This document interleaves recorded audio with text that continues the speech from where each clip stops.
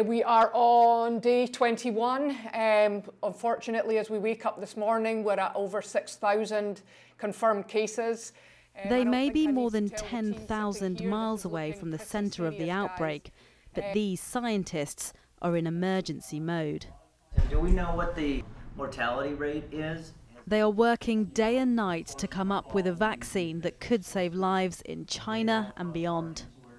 Scientists were able to spring into action within just a couple of days of the new virus being identified after China posted details of the virus's genetic code online.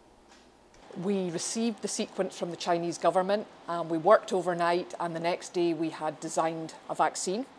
We immediately put that vaccine into manufacture, which is the stage that it's currently in, and we hope that that will be entering into human clinical trials by early summer.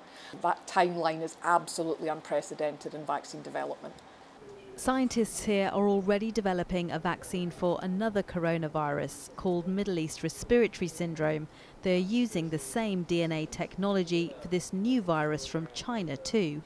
Swirling around in these fermenters is a very musty smelling solution of bacteria from which the main ingredient for this vaccine, a string of DNA which it's hoped will trigger a strong immune response against this virus, will be extracted. Traditionally this process can take months, but here, using these new technologies, it's been taking scientists days. The work here and in 2 other research facilities in the US and Australia is being funded by an organisation called CEPI. It's a coalition of governments and philanthropic organisations that invest in developing new vaccines for emerging diseases as quickly as possible. Doing this is exciting work, but this is a very dangerous time. This is a real viral threat. And we know these viruses, they do not respect borders.